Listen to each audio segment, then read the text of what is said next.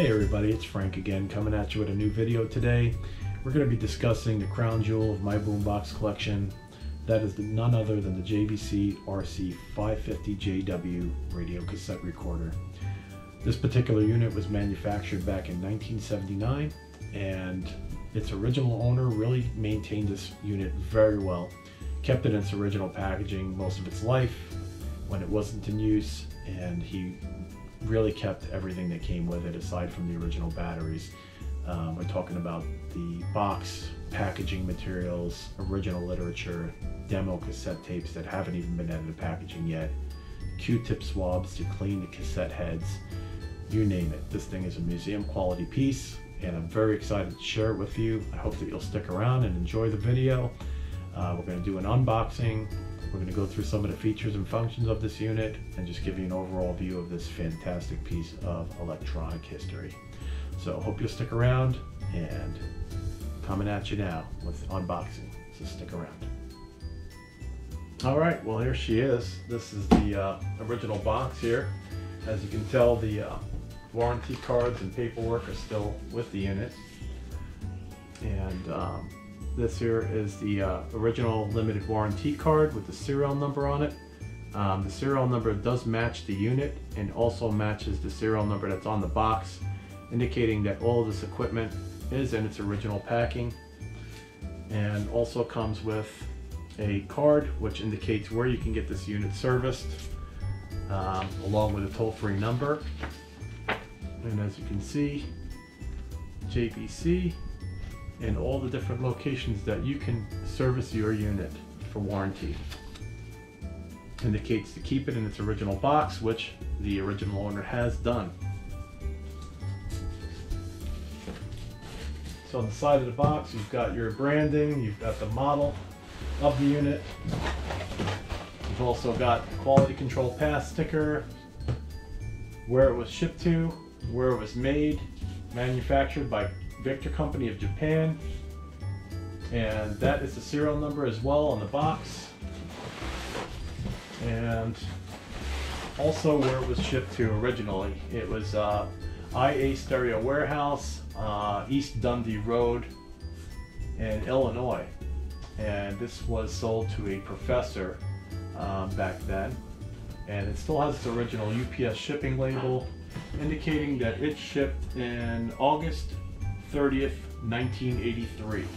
So that's when this unit made its way to the new owner. And let's take a look inside of this box.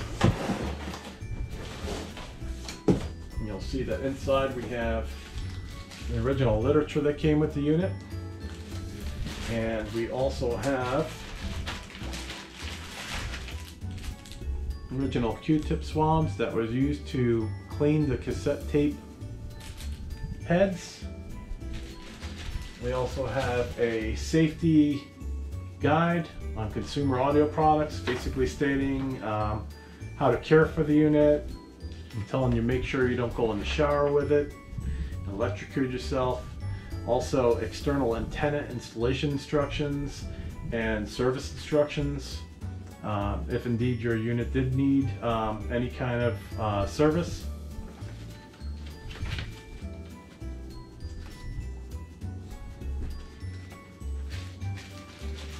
And I don't know if this unit came with this originally, but this appears to be a spare belt for the cassette player mechanism. More than likely that did not come with the unit. And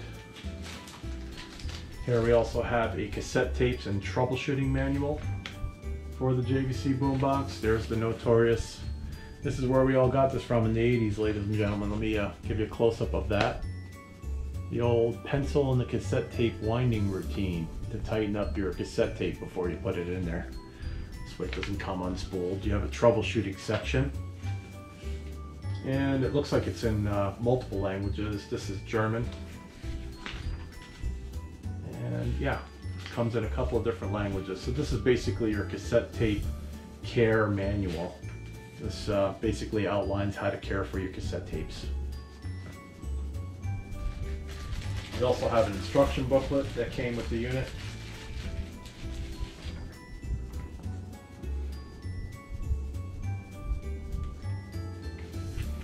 The manual also comes in multiple languages, outlining your main features, precautions, an outline of all of the functions of the unit with a detailed description of what all the buttons and features do.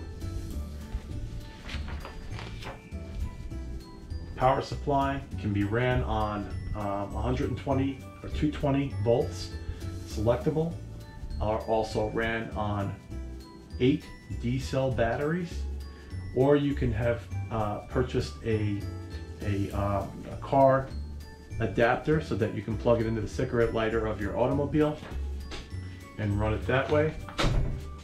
And other facilities such as radio reception, how to tune in your shortwave stations, and all of that's contained within this manual.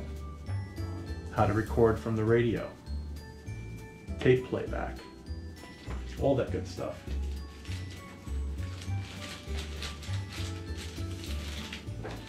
So let's go ahead and jump into the actual radio itself and get this thing unpacked.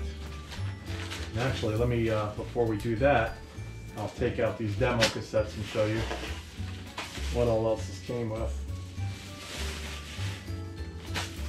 Came with 3 of these cassette tapes. They are a 30-minute cassette tapes made by Royal Cassette. And I'm assuming that these are original cassette tapes that came with the unit. I'm not 100% sure. Somebody may be able to drop something down in the comments here. But I've got 3 of these that came with the unit. I'm not sure if they came with originally. I'm sure they probably did, because they're not even out of the package. They've never been unwrapped. There's 3 of them in here and they've never been taken out of the package. I don't think that this bubble wrap is original to the radio. I'm sure this was wrapped in some sort of plastic, and it probably had some protective film over the shiny areas of the radio when new. So let me get this guy out of here.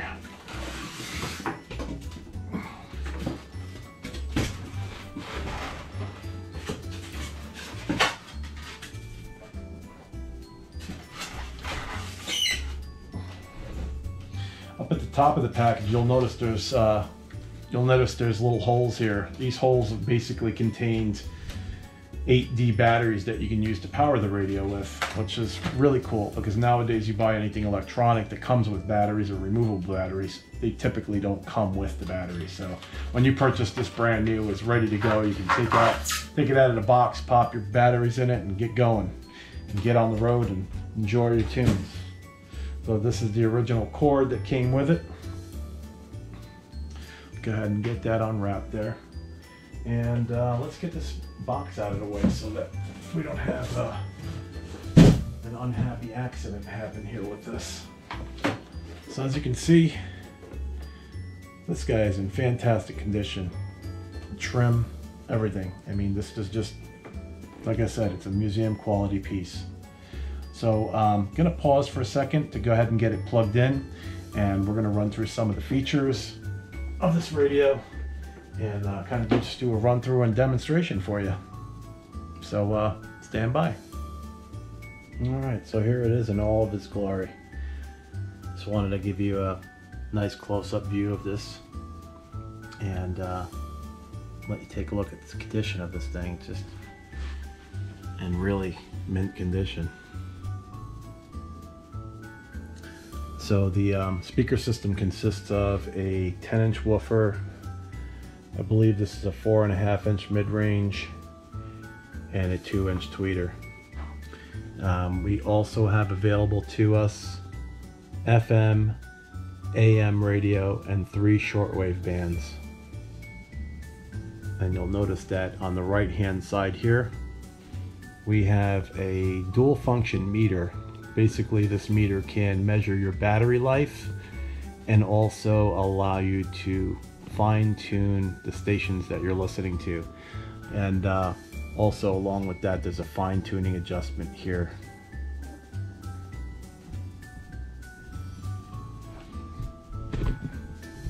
So basically, the fine-tuning adjustment was used when tuning in shortwave band. You would literally start with this in the 0 position, and then as you would tune the radio with the tuning knob on the side, you would watch your level tuning meter and basically tune it until the level meter would go to the far right area, and then you would follow up by using the fine tuning button either in the positive position or negative position to get this thing tuned in as well as possible. So once you've started hearing some broadcasts come in, you just watch this meter and adjust it until it got as far right as possible, and then follow up by using your fine tuning. So the fine tuning was only for use with the shortwave channels. You have 3 shortwave channels to choose from that are selectable up at the top. You've also got a peak level control. This basically allows you to monitor your audio input level when you are recording from the boombox. You also have a press touch dial light feature where you can press this button to illuminate the dial if you were in a dark circumstance. And also have a cassette tape player and recorder. You have a memory feature on-off switch. You have a tape counter that you can reset to 0 when you first start your cassette tape. You got these really fantastic grab handles on the sides here. Makes it really easy to grab a hold of this thing from the sides if you needed to. And then up at the top, we have our cassette transport features. We have play, we have pause, we have eject and stop, cue and rewind, which are better known as fast forward and rewind, and your record button. And up at the top behind that, we have the peak on and off, which would allow you to turn the peak indicators on or off, and also allow you to switch the radio from manual to automatic level control. So this particular dial here with the min and max would allow you to manually adjust your record input level.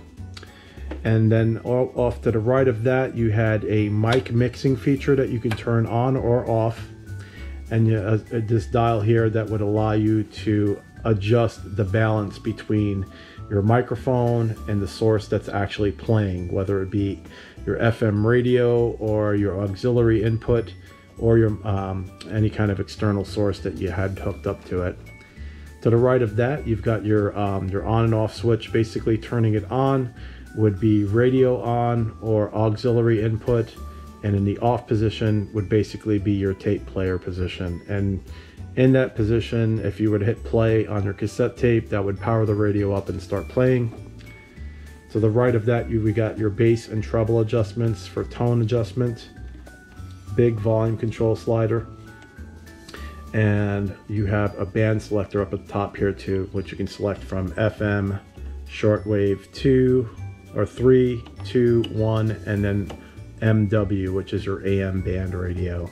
I'm not sure why they referred to it as MW. I forgot what that stands for, but anyhow, here we have an interesting feature as well that you don't find on many boomboxes. It's a built-in swivel mic, and basically, I guess if you were to use this for interview purposes, you can have the microphone aimed towards you, and then when the person you were interviewing was talking, you can kind of swivel the mic around so it's positioned towards the person that is speaking. So it has multiple positions that you can kind of spin depending on what direction you want the microphone to face, which is a pretty neat feature. It's not something you see on every boombox. And off to the right and left hand side of the boombox, you have this little area here, which is kind of recessed. As you may notice, you can have an optional carry strap with this radio, which would connect on either side to these posts. So there's one on that side, and there's one on this side, which would allow you to attach that optional strap. Back here we have our antenna. It's a telescoping style antenna. It is a single antenna setup. You basically raise this and aim it, and also that would help you to achieve the strongest broadcast you probably could get out of this radio on any one of its built-in bands. Back at the top of the unit here, we have a nice large carry handle that spans from one side of the radio to the other. On the side here we have a receptacle for a power cord, and we also have a DC 12 volt input, which would allow you to power this from your car's 12 volt power source with an optional adapter that would allow you to do that. And then down at the bottom here we have a voltage selector, which is set to 120 volts. It could also be ran off of 220 volts. Right around back here we have the badging for the model and serial number of this unit, which also matches the warranty card and the box. I don't know if you can see that, but that's the serial number there. And to the right or left of the battery box, it shows you how to install your batteries, indicating the springs and which direction the batteries should be facing.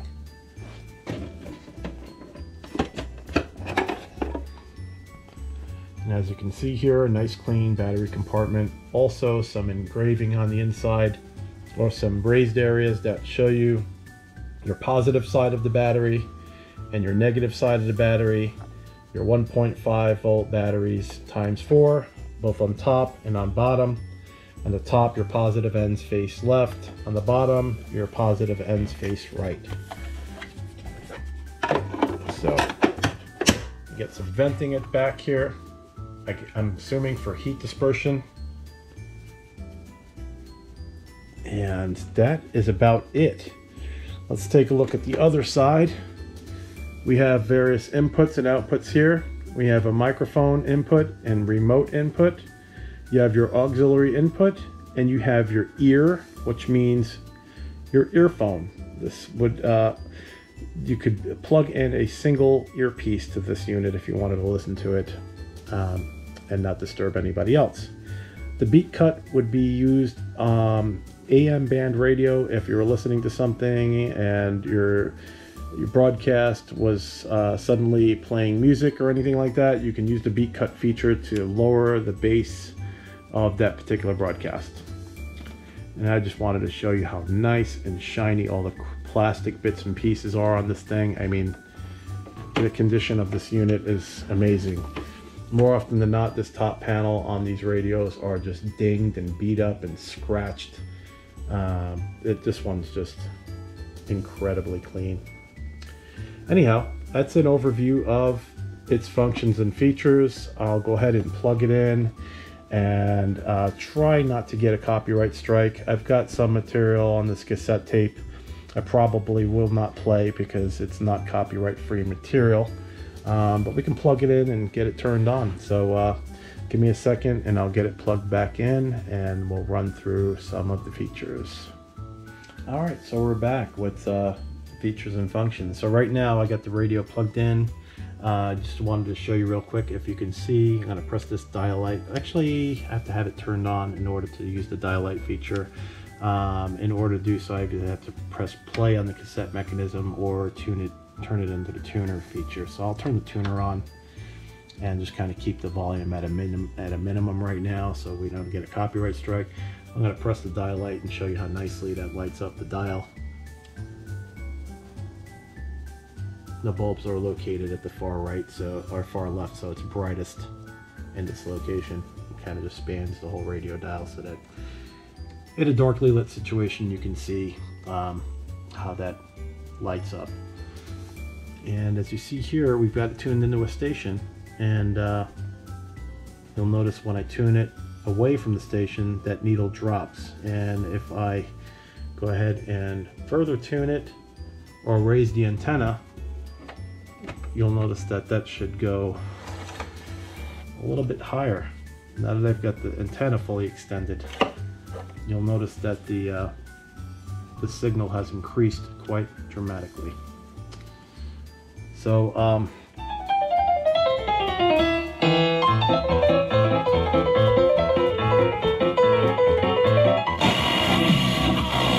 FloridaCentralCU.com. Home Depot Park. Buy and manage 10 to 15 miles per hour with our temperature change, which still includes for our client. Tonight, head in the freezer fail party.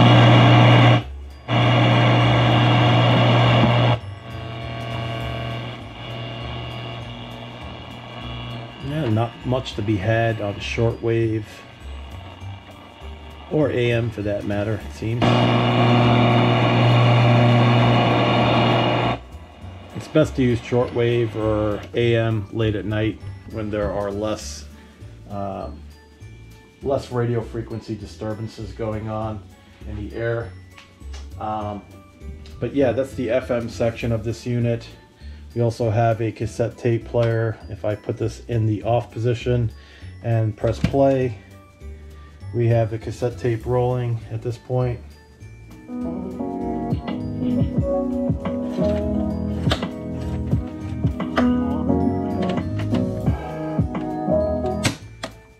You have your fast forward, stop, and rewind features. And we have our eject feature, which is not quite as nice as some of the models later to come. There was no dampening on these, they just kind of popped open. And you'll notice that these cassette tapes actually insert upside down on this radio. So the tape head mechanism is at the top versus the bottom, which is where they typically are located on most cassette tape players. So anyhow, this is my Jvc Rc-550. I hope you enjoyed the video. Stay tuned. I will be going over some of my other models that I have. As you might notice, I have some more in my collection that I will be sharing with you in future videos. Take a look and see what's to come.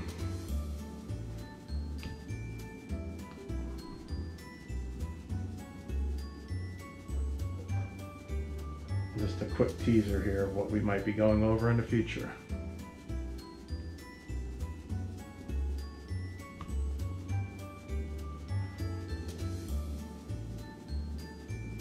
Alright guys, well I hope you enjoyed my video today, and I hope it wasn't too long-winded for you. I just wanted to share with you my Jvc Rc-550. If you have any questions or comments, post them down bottom and I'll get back to them as soon as I can. If you like the video, remember to click the like button and subscribe if you aren't already for future video notifications. Have a great day and have a blessed one. Take care guys. Till the next time.